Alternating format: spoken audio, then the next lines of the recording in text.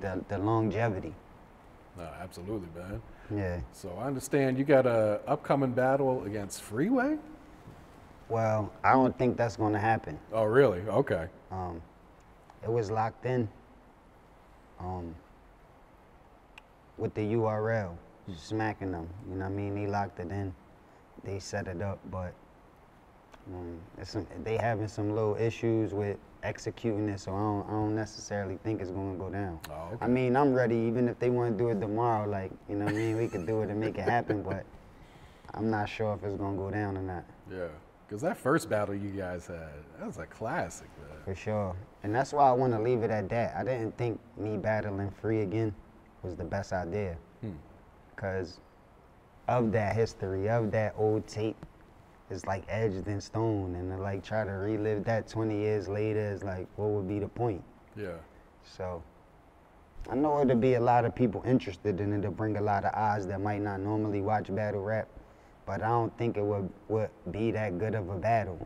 You know what I'm saying? So maybe that's the reason why it didn't go down, you know what I'm saying? The universe made it happen like that. Yeah, but like you said, you ready if it does. Super ready. I think it would have been even worse for Free than the first time. Like the first time we was more like in the same place.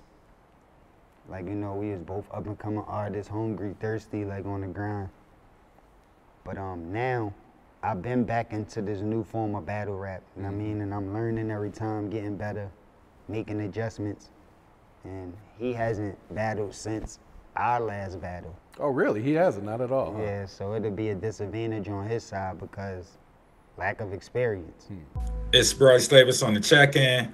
And shout out to the Dirty Glove Bastard. They interviewed Cassidy, and apparently Smack and URL had put up a rematch between Cassidy versus Freeway.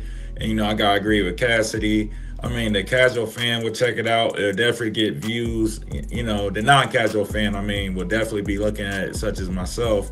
But it wouldn't make sense. Even back then, it didn't really make sense because, like, Cassidy was spitting bars and punchlines that could be aimed at an actual person. Freeway was just freestyling. It's like he was just rapping verses that he wrote the songs, and, you know, none of it was towards Cassidy. So, you know, it didn't really even make sense back then. And now, you know, Cass has been rapping lately. Like, he's been stepping into the ring, so he's been more experienced, and Freeway definitely hasn't. So I don't even see where this would make sense at. And battle rap in the early 2000s ain't nothing like what it is now, you know, with the annex and all that.